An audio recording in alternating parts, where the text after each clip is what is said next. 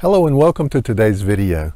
We recently purchased my wife a new electric bike, and like most bicycles, the chain runs in between the two chain guards.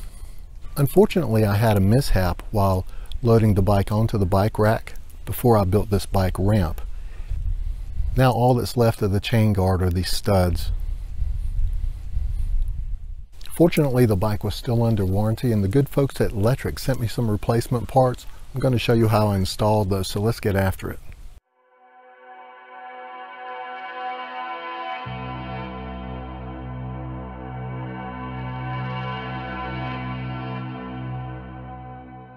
I thought maybe Lectric would just send me the outer half of the chain guard that was broken, especially when I sent them the picture you just saw.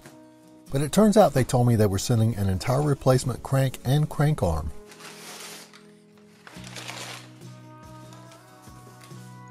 They also sent this crank puller and a red-handled wrench to use with the puller.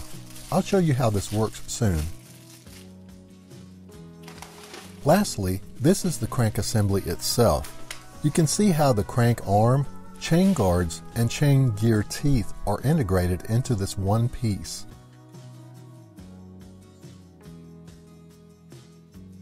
The crank puller is in two pieces. This is the crank puller spindle, and this is the outer barrel.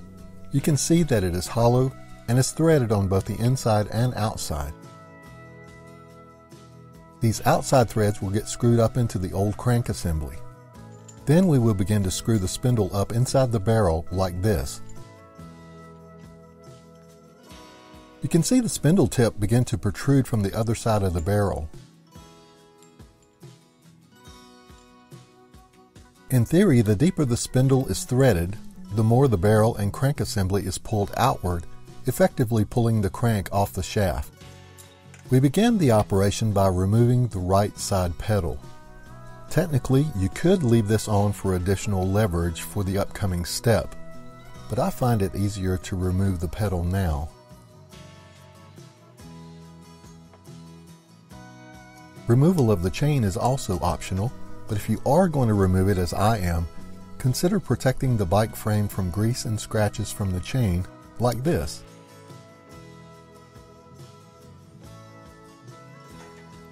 I grabbed the derailleur with my gloved hand, and while taking the pressure off the chain, remove the chain from the crank assembly and gently lay it over the protected frame area.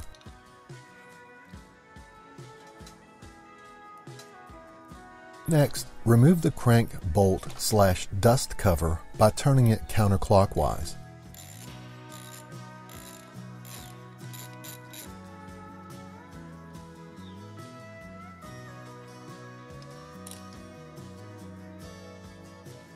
Our crank spindle tip is going to need to fit inside this highlighted area. As such, if you need to purchase a crank puller tool, make sure for this bike that the tool is specifically made for a square, taper, bottomed bracket. Thread the barrel in by hand, making sure not to cross-thread it. Pre-greasing this part may be a good idea. I'm using the wrench provided by Lectric to tighten the barrel.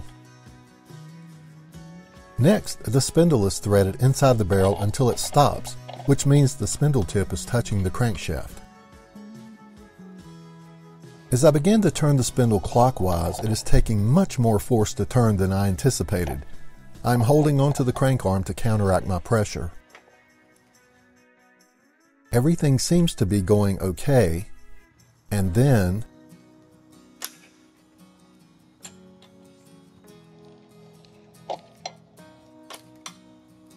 the threads inside the crank puller have stripped. I decided to back off the spindle, tighten the barrel even tighter to perhaps grab some new threads, and try again. Note how loose the spindle threads are inside the barrel. And nope. This is a cheap tool and it's broken, and the crank assembly didn't move an inch, and now I'm just standing in the rain. I contacted Lectric again, but they said they couldn't help me. They advised taking the bike to a professional for the crank assembly removal. Instead, I'm going to order a better tool. While I wait overnight, I decided to let some penetrating oil do some of the work.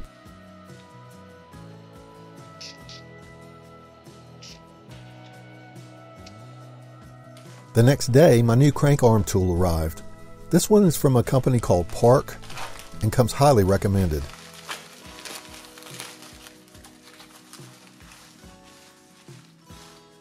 It removes both splined Shimano Octolink and ISIS drive crank arms, as well as our square hold arm. It has tight threads and feels very beefy and has a limited lifetime warranty. I'll post a link to it in the description section of this video.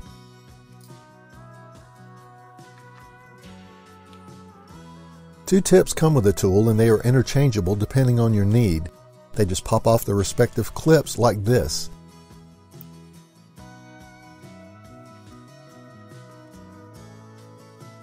And then you could move this tip to the end of the barrel if you wish. For our purposes, we require the smaller tip, so I'll put it back the way it came from the factory. On this hex end, I like the fact that I can slide on my boxed end wrench. All of our penetrating oil has soaked into the crank threads. Remember, I filled this up yesterday. That's a good thing. So now let's try again with our new heavy-duty crank arm puller tool. Make sure the spindle is backed out of the barrel for this step. This barrel requires at least a 1-inch wrench, and I don't have a regular wrench large enough, so I'll just use this adjustable one. Then once again, screw in the spindle until it stops. As I mentioned earlier, I like the fact that I can slip on the boxed end portion of my wrench for additional leverage. Now I want to show you this part in real time. Again, the first turn takes a lot of effort. And the second turn was just about equal. The third turn was maybe a little easier, indicating good things are happening. At least the tool is not stripped. But by the end of this fourth turn, I could feel it ease up. And by the fifth attempt, I could turn the wrench all the way around and keep turning until, voila, it's off.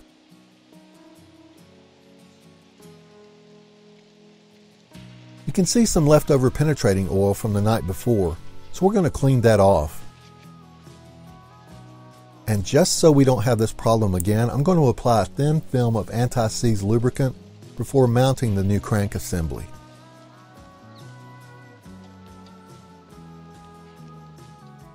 As we prep for installation, note the pedal on the opposite side is straight down.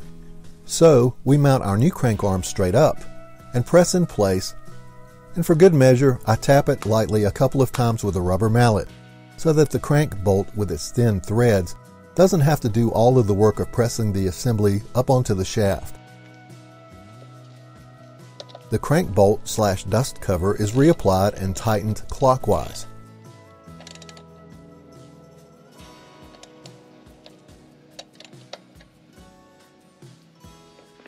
The chain is mounted to the new crank assembly, and I give the arm a couple of spins to test the fit. Now there's not much of a chance you'd forget this step, especially when you go for your first ride, but just in case, don't forget to reapply the drive side pedal.